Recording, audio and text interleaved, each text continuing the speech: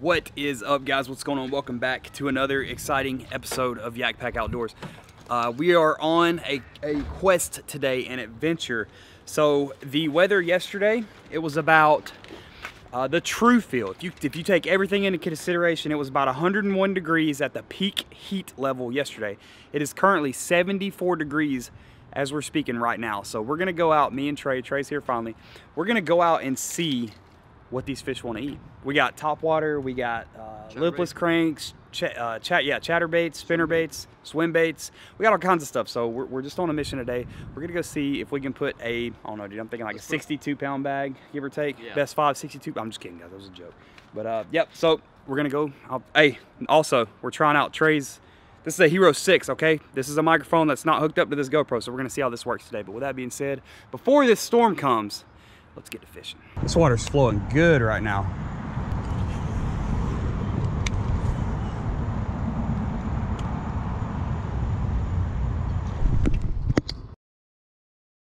Okay, so like I was saying, the goal for today is to be able to figure out what these fish want after such a drastic change in weather. Okay, like I said, it was so many tilapia here.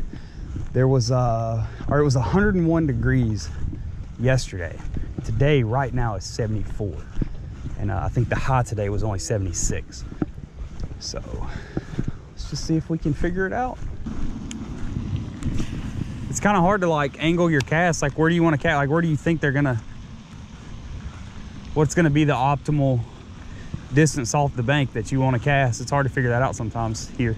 Dude, I seen a bass on the bank. Like, his nose was touching the grass, and he was like 4 pounder, 4 or 5 easy. Yeah, I walked up on him and was like, that's not a Plato. And then I looked at him, I was like, oh, that's a bass. Water's super shallow up in here.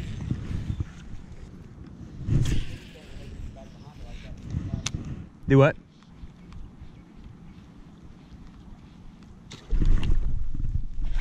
There we go, baby. There we go. There he is. There we go. All right, ladies and gents, the Sixth Sense, the Dogma does it. 1-0 right now. It's a good sized fish. I mean, it ain't no trophy, but hey, it's first fish of the day. Fish of the day. Yeah. Go have fun, dude. There he goes. Why are you belly flopping? So at the very beginning of this video, guys, when you saw me and Trey standing at that drain pipe, I just noticed this literally right before I caught that fish. Look at the hooks right here. Look at this. I smacked the concrete so hard with this bait, it absolutely just destroyed this hook. But like, when I say I smacked it, like he smacked it. True test of 6 cents. I smacked it, guys. That was completely like on me. I absolutely smacked it. The bait should have broke, but it stood up. Yeah, the bait, yeah, absolutely. This bait should have broken in half. Like, it should have broken a million pieces, but it didn't. So here we go. So as my good buddy Tyler from Tyler's Real Fishing says, 1 is not enough, but 2 is a pattern. So if we can catch another one on this Dogma, we have successfully patterned these fish. I don't know about how serious that is, but we're gonna just keep covering water. That's what we're doing right now, guys. We don't really know what the fish want. You literally just cover water.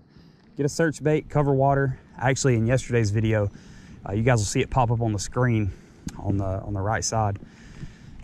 I talked about search baits a little bit while I was at Bass Pro Shop, and the key role that they play. So search baits are a must when you are looking for fish, and a spook like this, topwater spook, creates a lot of water displacement. It's got a lot of noise, a lot of action. It's got a really good side-to-side movement, as you guys can see. And this is a really, really good search bait as well. If you prefer to throw your topwater as a search bait on an overcast day like this after a big storm, it's a good search bait to use. It's really loud. I really like this bait. Really like it. Looks like Trey came down here this time. He was ready.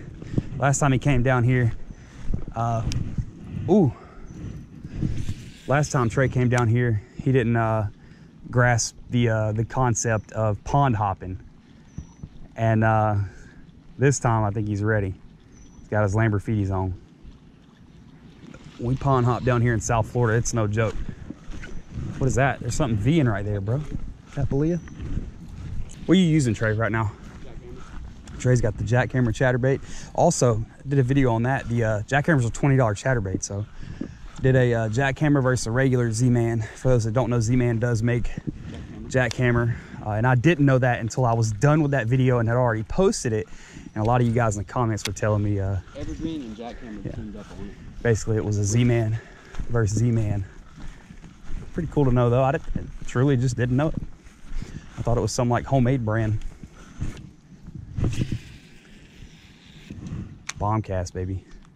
Bomb cast? Oh no, afraid, dude. You just lost it? Yep. Guess what though? The water's shallow right there. You can get in the water and get it. Yeah. Dude, I hate What color was it? Huh? What color? It's gonna be hard to see, but you can still, the water's shallow right there. It's sand too. You can get in and get it. Dude, this right here is the reason I hate braid. Really? Yep. I love braid. Stuff like that happens to me, but I mean, it probably is the braid's fault, but like I just love braids so much that I won't stop using it for something like that. So let's see if we can get your bait back. I don't have to use it. You have to. We're on a rescue mission now, guys. Let's see if we can get your bait back. So it was green pumpkin, you said? Yep. That thing might be gone, dude. We're looking for a green pumpkin lure. And green pumpkin water. And green pumpkin water, like that's... Key colored water. Yeah. Dude, I can't even budge this. What is that, little bass? Ain't even as big as your dogma. He'll eat the dogma, though. I've caught some, like, fish smaller than my shower blows before. Did you see that little, like, I caught like a 5-inch bass on the Bait Sanity swim bait. Well, look, this is why you don't fish 75,000 pound braid. Dude, it is like dug down in there. Holy smokes. I'm determined to catch another one on this dogma, and then Trey's determined to get his backlash out, which I think we will, but all right, there's gonna be one sitting in here.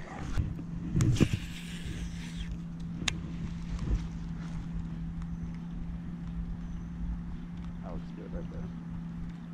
That cadence. Right there. Oh, you pulled it out of his mouth. Right out of his mouth, dude. Right out of his mouth. I knew he was gonna be there too. Don't litter. Now we are back in commission. That was about, to you guys it seemed like I haven't edited this video yet at the time of me saying this, but to you guys that seemed like probably about a minute or two, but that was actually about a 30-minute ordeal with Trey dealing with that backlash. That was a rough one. Big bass right there, big fish.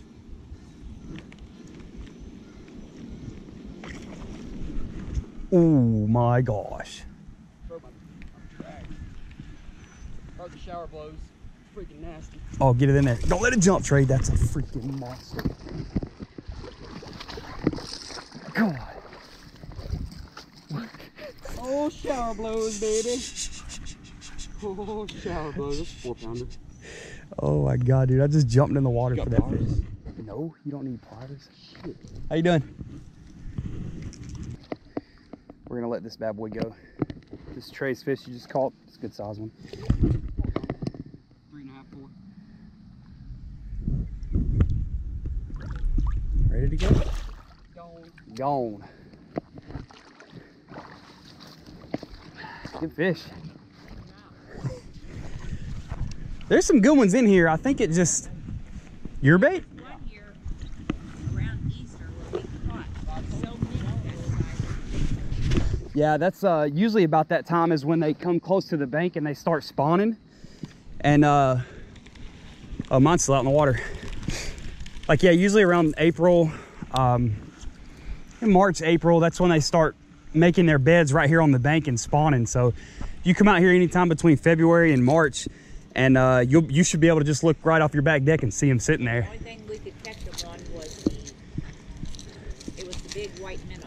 Okay. You really caught it on that? Not at all. I'll tell you what, if I catch a catfish, I'll come knock on your door. Because my wife don't like cooking fish. Have a good day. All right. Trey's winning big fish so far. It's all right though. As long as we can get out here and get hooked up. Dude, your drag. I know, it's so That's like 2016 TJ Yak Pack. My drag would always be extremely loose. That was terrible. Yeah, that was bad. That was a good catch though. That was those people were cool, man. Almost a disaster. I was really expecting them to be like, Bitches. yeah, like, you can't fish here. You get out. Look at that gar. Hooked up. There we go. There we go. It's been a tough day. Yeah, he ate it though, didn't he? He was hungry. Yeah, boy. Good one. Plop. Ladies and gentlemen, that's gonna do it. We, I would say, successfully patterned the fish today. Come out. We got 2 hits immediately on Topwater at the drain and Chatterbait. Trey stuck with the Chatterbait until he broke it off and then moved to the spook. Got it done. All right, guys, we are back now, and my goodness, let me tell you, it's 74 degrees, but it's humid. It's like sticky out here. But Trey and I was able to actually go and pattern those fish. Now, I was actually going to change to a lipless crankbait, but I changed my mind because I had got hit on that first bite that I got right there at the drain. I got hit on the dogma, the spook, the 6-cent spook, and I got hit again. I didn't for whatever reason, guys. I'm getting used to a new GoPro. I didn't have my GoPro rolling, so I got hit twice, and I was like, okay, well, if I'm getting hit twice, then maybe we can capitalize on a topwater bite. So let's just see if that's what they want. And it ended up being what they wanted, generally, for the most part. Could I have thrown a lipless and probably caught some? Maybe, maybe not. I don't know. But anyways, thank you again for watching, guys. Thanks for tuning in. And guys, I'm telling you, we are about less than 2 weeks away. We're less than 2 weeks away from iCast. And I cannot wait to get there and to share everything, like the whole iCast experience. I cannot wait to get there and share that with you guys. But anyways, thank you again for watching, guys. We'll catch y'all next time.